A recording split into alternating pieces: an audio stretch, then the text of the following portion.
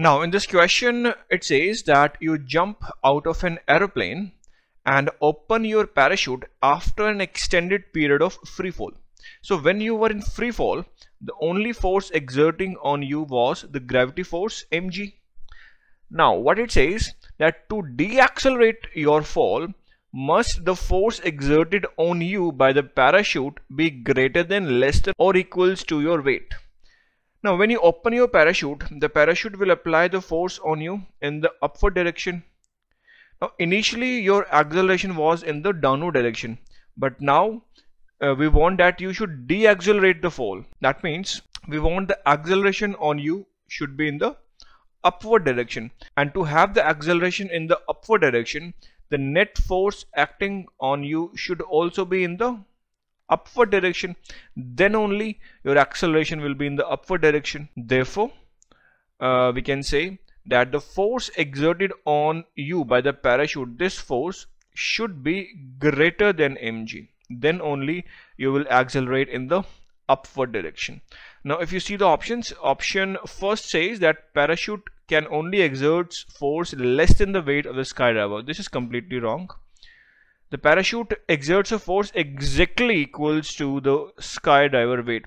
Now if the force are balanced, then the acceleration will be 0. So this statement is also wrong.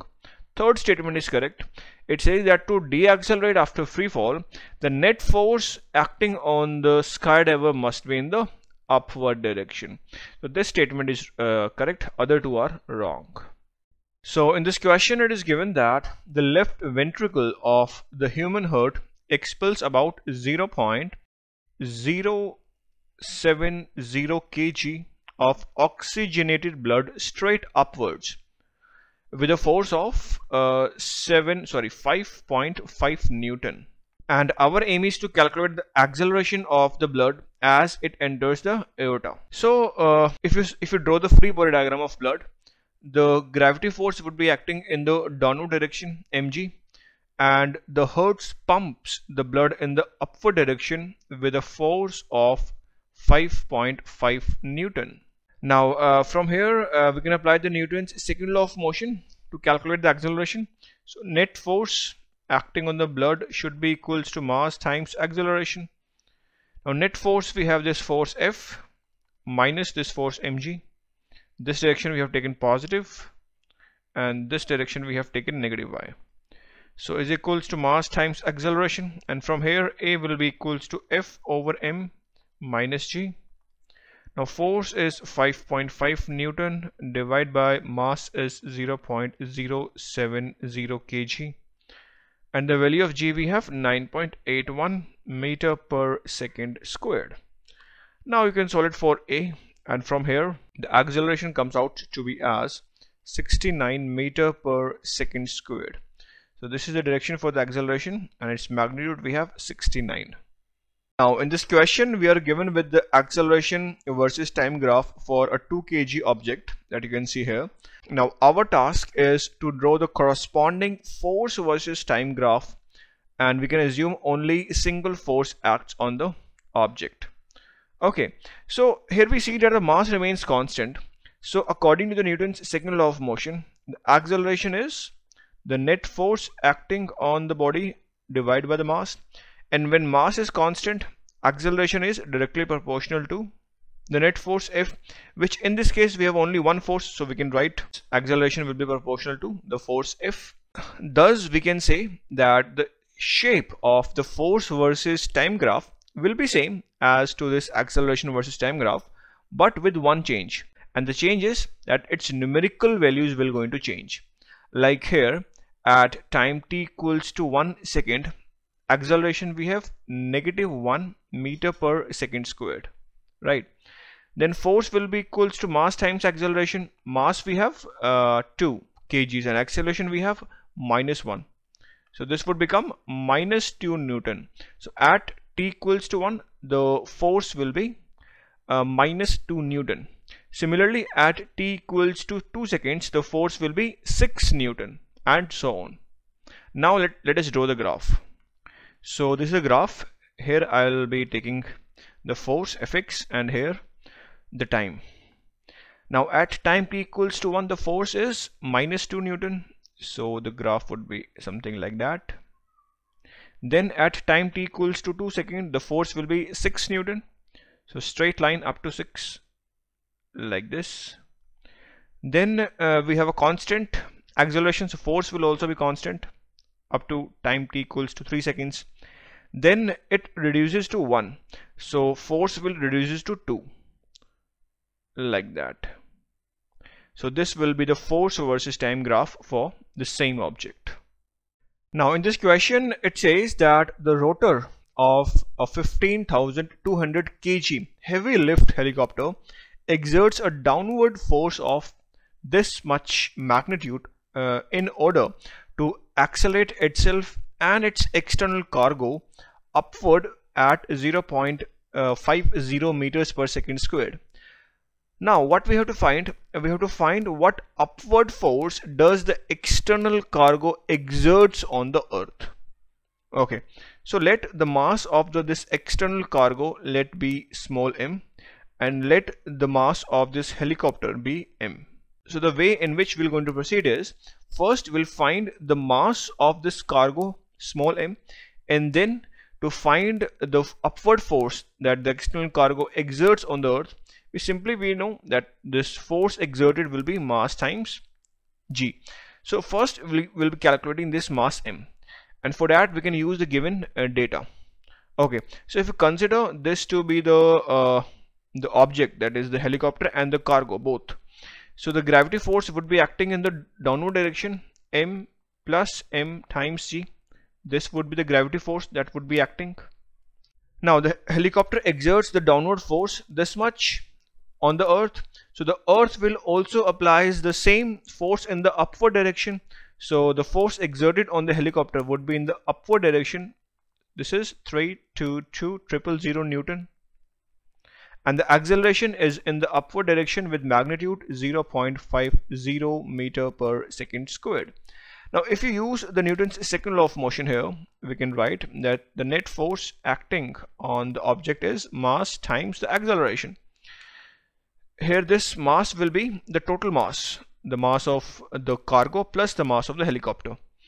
Okay, so net force we have F minus m plus capital M times G is equals to m plus capital M times A. Now from here we can write that m plus capital M is equals to F over G plus A, or we can write that this small m will be equals to F over G plus A minus capital M. 322,000 Newton divided by G is 9.81, acceleration is 0.50, minus m is 15,200 kgs, and from here the mass of the cargo comes out to be as 1.6 times 10 to the power 4 kgs. Now it's very simple to find the weight force. W will be m times g. This is the weight force due to cargo only, that is 16,000 times 9.81, and that is equals to 1.57 times 10 to the power 5 Newton. So this is the weight force of cargo. So with this magnitude the cargo will exert the force on the earth in the upward direction. Now in this question it says that we have three identical hockey pucks with different initial velocities. Like here, puck A have the velocity to be 7 meter per second, which is opposite to the direction of applied force. Puck B have the instantaneous velocity to be 0, and here puck C we have the velocity in the perpendicular direction to the force applied.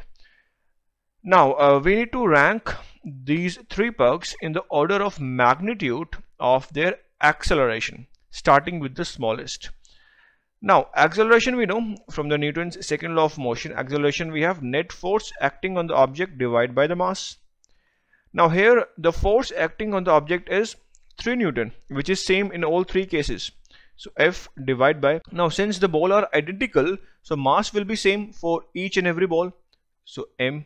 So acceleration for these three cases will be same because force is same on each ball, mass is also same. So acceleration for pug A will be equals to the acceleration of pug B will also be equals to the acceleration for pug C. So it doesn't matter that what is the direction of velocity, the acceleration will remain the same in each and every pug.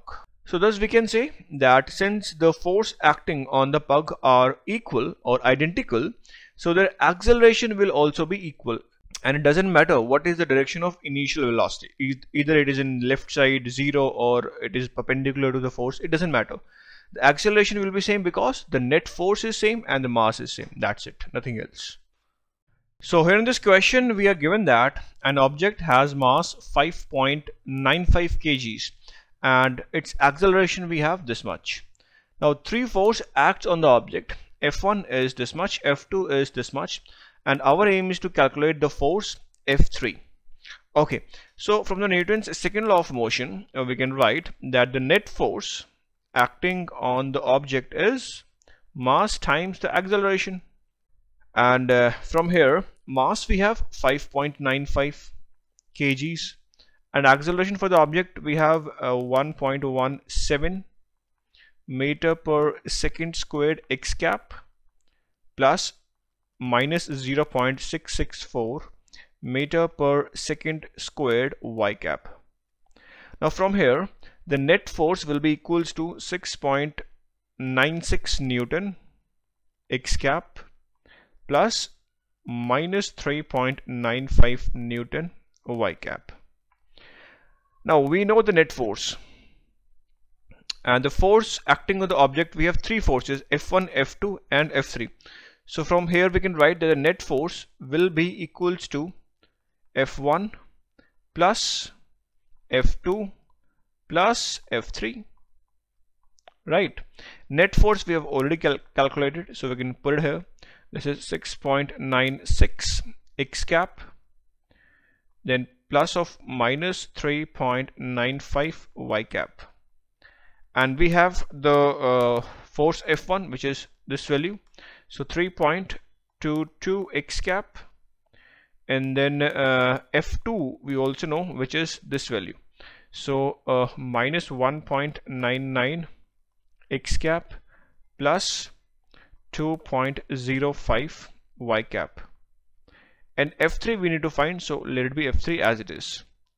Now we can simplify for F3 from here, so this force F3, this will be equals to, so we can take these terms to the left side, so 6.96 x cap plus of minus 3.95 y cap, this as it is, then minus these values, so 3.22 x cap, then plus of minus 1.55 x cap, then plus 2.05 y cap.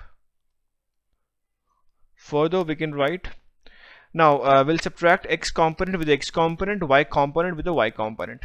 So 6.96 minus, this is 3.22, this minus and this minus would become plus, so plus 1.55, and this is x cap, then this would be minus 3.95, this minus and this plus would become minus, so minus 2.05 y cap, and further we'll get the force F3 to be equals to 5.29 x cap plus of minus 0.00 y cap, and the unit will be in Newton. So this is the required answer.